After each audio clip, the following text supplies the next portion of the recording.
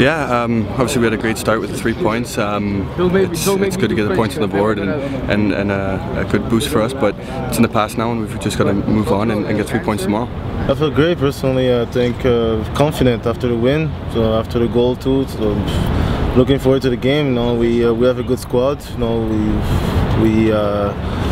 we can do a lot on the pitch, and we're confident that we can win this game. No, there's no pressure.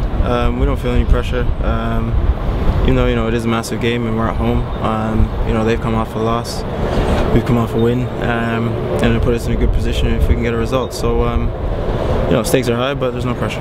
Yeah, I mean, we got to set the tone, we got to set the intensity, and it starts off in right after the first whistle, being first every challenge, first every ball, and you know, first to touch, hit the back of the net, and you know, if we come up with the right mentality, which I know everybody's focused, 100% focused right now on doing, you know, we should be fine. Yeah, Honduras is an important rival for us. We have quite a bit of history, and I mean, we've met at this stage before.